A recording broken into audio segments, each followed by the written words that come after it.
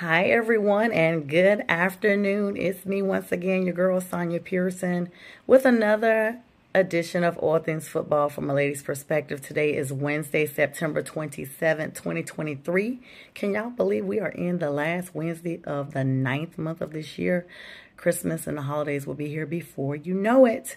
Thank you so much for tuning in. Make sure you follow me, like this video, and also subscribe whatever platform you are watching this on so that you can get notifications every single week. I'm here every Wednesday between 6 and 7. The video will be uploaded and you'll be able to get the recap from the previous NFL week. Now, we are recapping week number 3 in the great NFL. And as always, it did not disappoint. Let me go ahead and start out now about my Panthers. Andy Dalton came on the scene and made, in my opinion, a really great start for our team. Now, fans all over, Panthers fans and fans that are not even of us, are basically saying, you know, we drafted Bryce number 1. He's not starting. Well, you guys, Bryce has an injury, and he is expected to be out for 1 to 3 weeks, or I guess whenever he starts to feel better. But in my opinion, y'all, with the O-line that the Panthers have, Bryce's career is not sustainable with that O-line. I mean, they collapse left and right.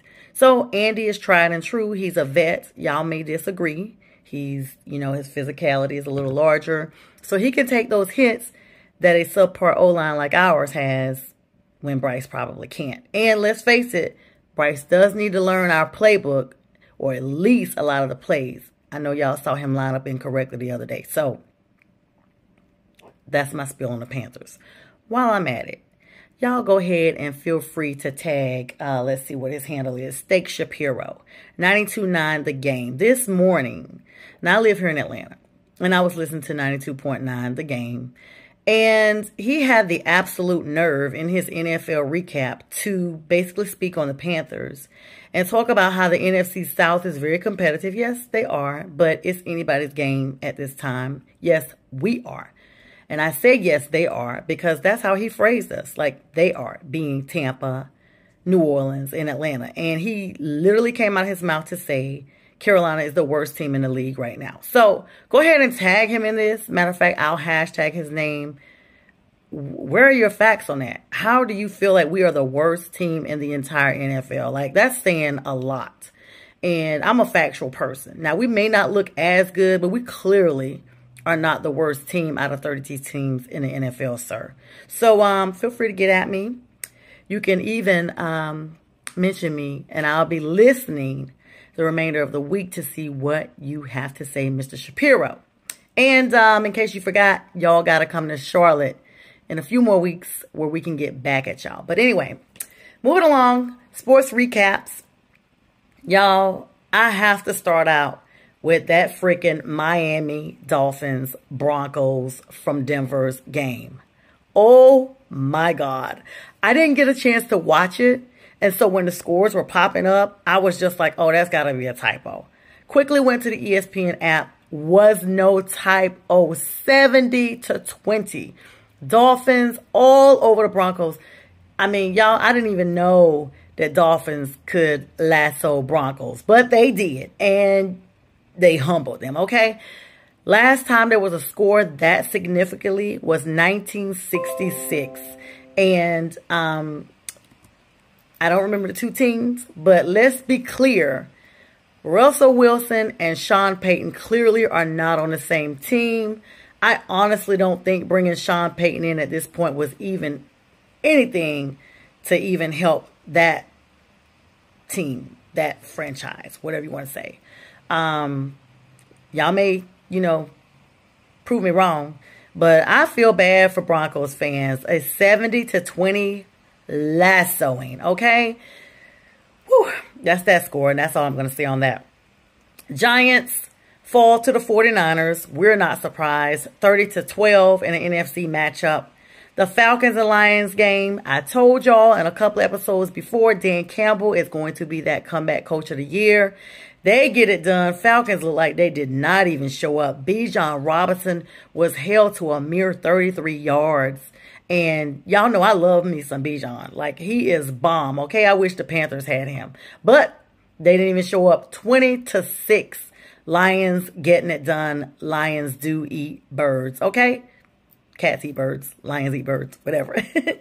San Diego Chargers eking by the Minnesota Vikings 28-24. The Packers and Saints game. Oof, I'm so happy. Packers barely won, but a win is a win. 1 point, 18-17 over the New Orleans Saints. Nobody in the South is undefeated anymore, y'all. All of them caught that L this past week. And so now we only one game away from them Panthers, you know? So we're not that far behind. Texans, were we surprised? CJ Stroud finally showing and proving that he is the quarterback for that franchise. 37-17 over the Jacksonville Jaguars. The Tennessee Titans and Cleveland Browns game. Derrick Henry humbled by the Cleveland Browns 27-3.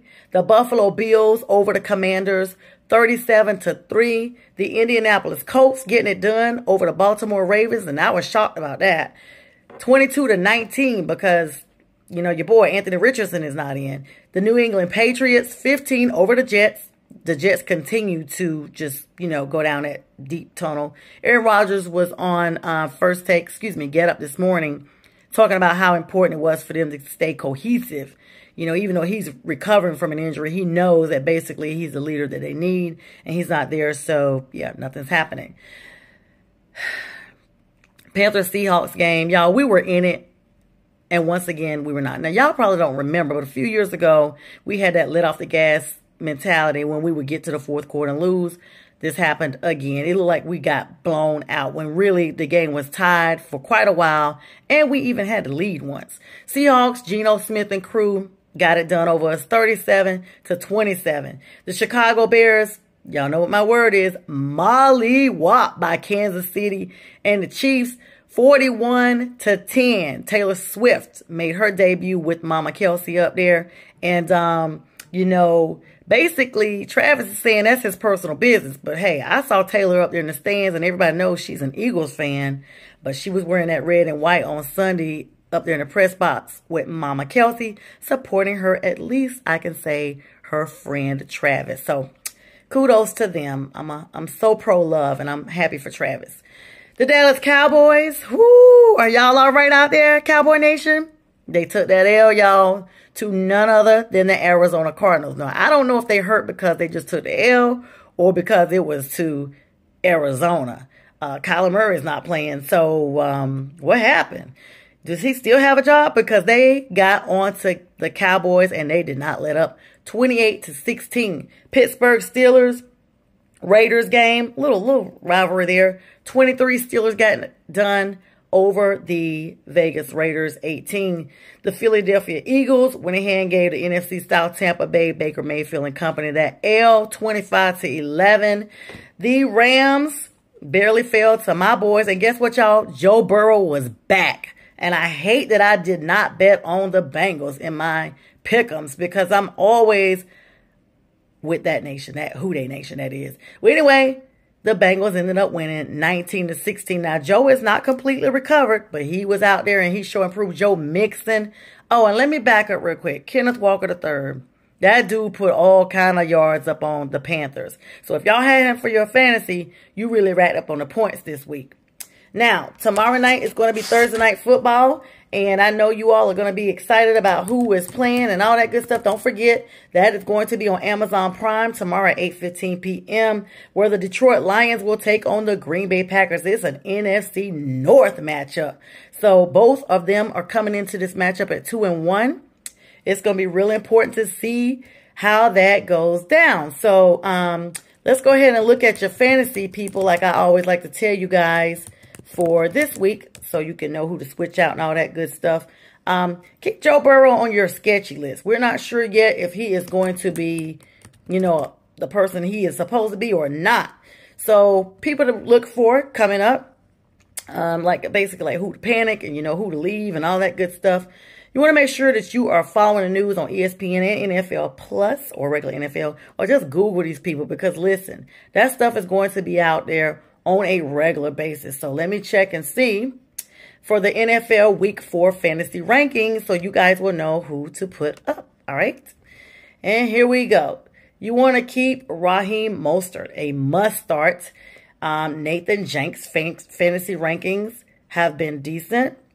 And I need to get you guys the roster. So the top quarterbacks, as I always talk to you all about first, Josh Allen, Jalen Hurts, Justin Herbert, Patrick Mahomes.